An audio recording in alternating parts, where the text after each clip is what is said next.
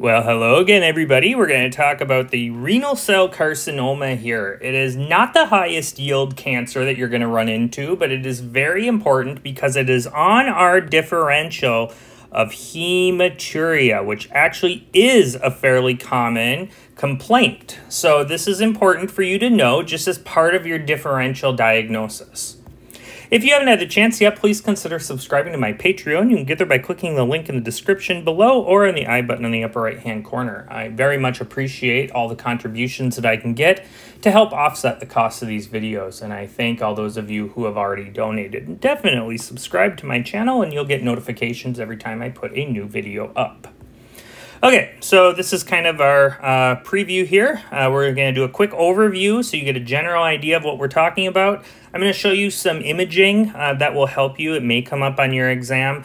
We'll do how we go over a workup for renal cell carcinoma, and then a little bit about the management. That's lower yield for the exam, and you'll see why.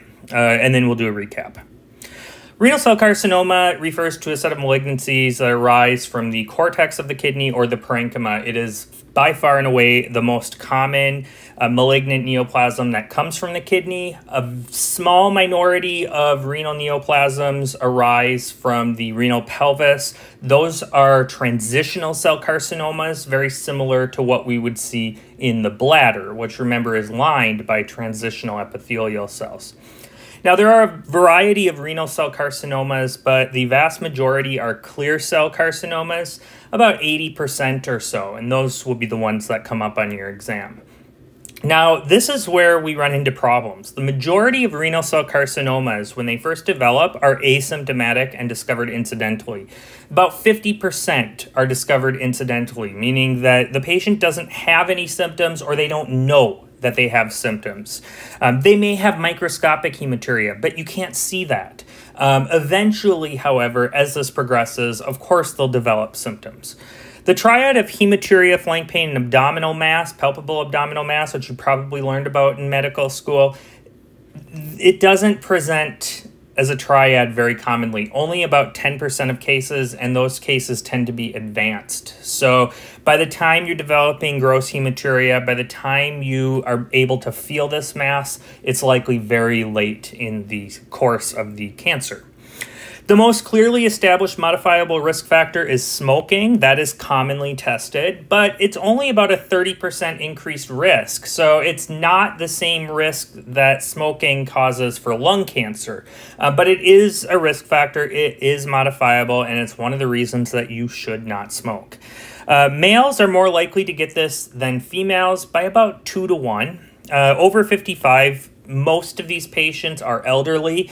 However, I did go to medical school with a guy who, I'm guessing was in his 30s, and he had renal cell carcinoma in his 20s.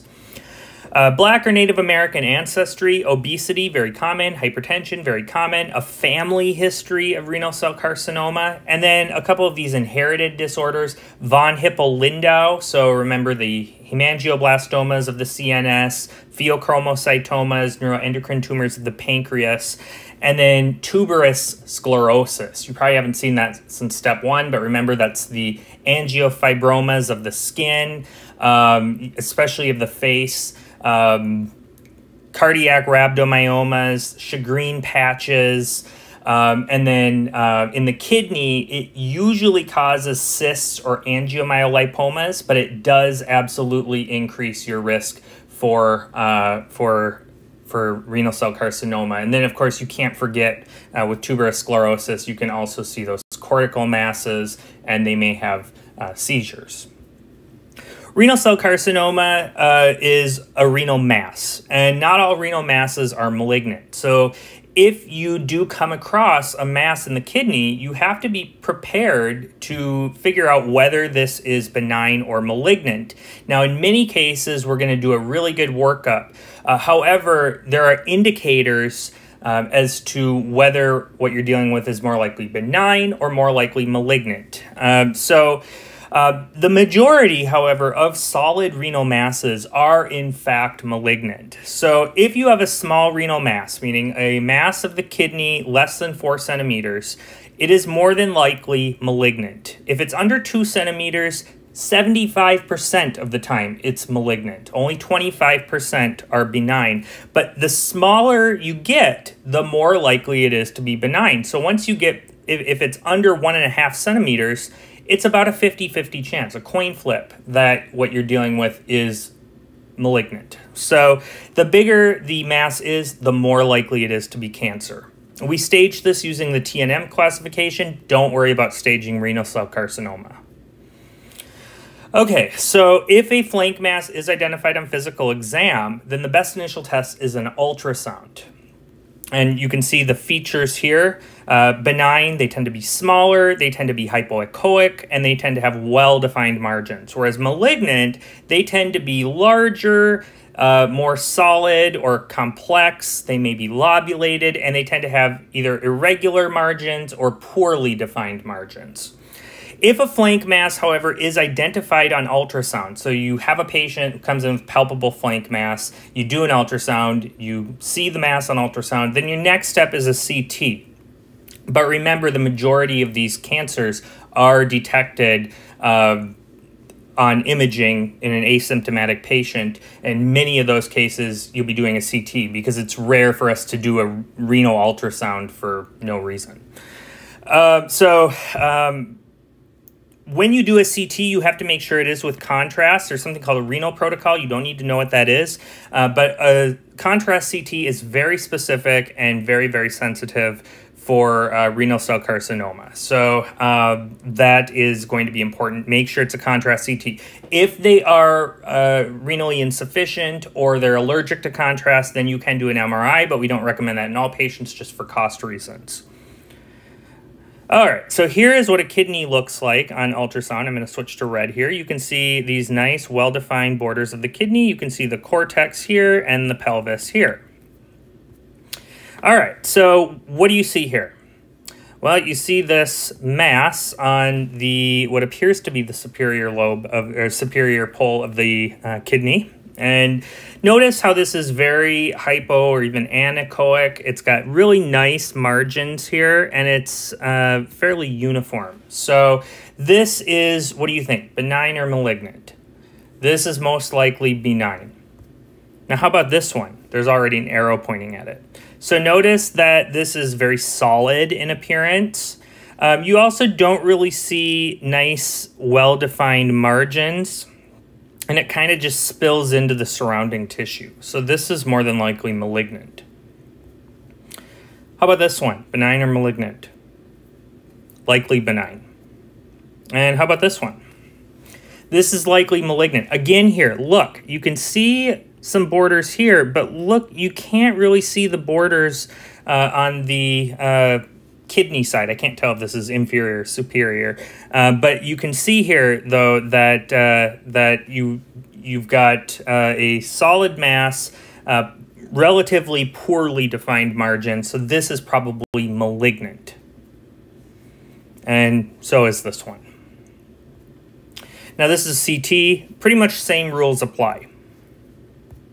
Okay, so our initial workup, we're going to want to get a routine lab, CBC, BMP. We want to get a serum calcium, and the reason is because increased calcium is a paraneoplastic syndrome of renal cell carcinoma. We want to get liver function tests, LDH, a urinalysis, because we want to look for proteinuria, because that may influence our treatment if it's metastatic.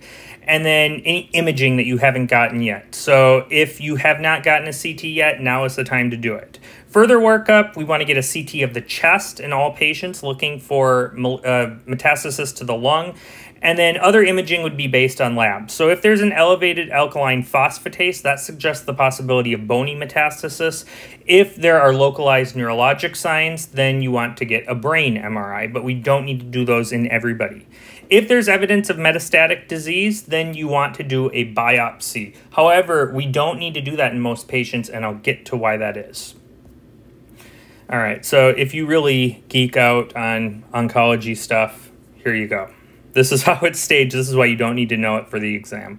So paraneoplastic syndromes, fairly common in renal cell carcinoma. And as a matter of fact, this could actually be a presentation. It would be very, very difficult to tease out renal cell carcinoma with some of these syndromes, but it is something to keep in mind. So hypercalcemia of malignancy, you probably already know how that happens. It's from the release of PTH resembling peptide that's going to increase the serum concentration of calcium, and that can cause symptoms consistent with hypercalcemia, bone stones, moans, and psychiatric overtones.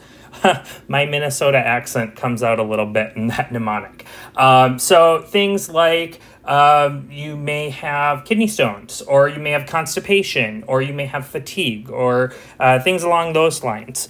Hypertension, we don't exactly know why that happens, so you're just going to have to take that for granted. Both of these will show up in 20% of renal cell carcinoma patients. Polycythemia, you probably can imagine, due to increased release of EPO, most likely. Polycythemia is a rare manifestation of renal cell carcinoma. Most patients with renal cell carcinoma are anemic, and they would be anemic due to constant blood loss through the urine, as well as other causes that we associate with cancer, like increased inflammation, anemia of chronic disease, and so forth. Hepatic dysfunction is called Stouffer syndrome. This is usually asymptomatic, and we see it in disturbances to the liver function test, which is why we get the liver function test. And this is not due to metastasis to the liver. Management, we want to address any underlying paraneoplastic syndromes, refer these patients off to oncology, nephrology, and surgery as well. Then the treatment is based on the stage. So you don't need to know how to treat a patient with renal cell carcinoma because the staging is so elaborate. But suffice it to say, smaller tumors that are confined to the kidney can be treated with partial nephrectomy, and this is really useful because we can preserve kidney function. Larger tumors or tumors that have spread to local lymph nodes, we generally do a radical nephrectomy, and this is, of course, unilateral. We're not taking out both. And then stage 4, so metastasis, that is targeted immune therapy. And perhaps the most common drug for this is pembrolizumab. Remember, that targets the programmed death receptor. And then we also, by the way, this is marketed as Keytruda. And then we always add another drug to that, and that's often a tyrosine kinase inhibitor. Those always end in nib, so like solatinib. Adjuvant chemotherapy is controversial, so don't worry about that. The estimated 5-year survival is, as you can imagine, correlated to the stage. However, in renal cell carcinoma, it is very correlated to the stage. So early cancers have a very favorable prognosis, over 90%, whereas metastasized cancers, the median survival is only about a year to a year and a half. So to recap, RCC is a set of malignancies. Most of them are clear cell carcinomas. 90 to 95% of all kidney cancers are renal cell carcinomas. So most of them are clear cell carcinomas. Smoking is the most important modifiable risk factor. The triad, classically described as hematuria, flank pain, and abdominal mass, but they rarely present as the triad. Hematuria is the most common finding. The best initial test when you suspect renal cell carcinoma is the abdominal pelvic CT with contrast. However, you may go for a renal ultrasound first if you just feel the mass, okay? But like I've been saying, you often don't have a reason to do a renal ultrasound unless there's a mass. So in many instances, you may jump right to CT. It just depends on the imaging that you've already done and the level of suspicion that you have for renal cell carcinoma. Biopsy is usually not necessary. We can confirm the diagnosis after we do a partial or a radical nephrectomy. Renal cell carcinomas tend to be complex, solid, and larger, whereas cysts tend to be anechoic, hollow, and they may be smaller. Early stage renal cell carcinoma is treated with partial nephrectomy with if it's nodal positive, then you do radical nephrectomy, and if it's metastatic, we go for chemo. Cytotoxic chemotherapy is not very effective, so we do targeted immune therapy, which has dramatically increased the survival, 5-year survival for patients with advanced metastatic renal cell carcinoma.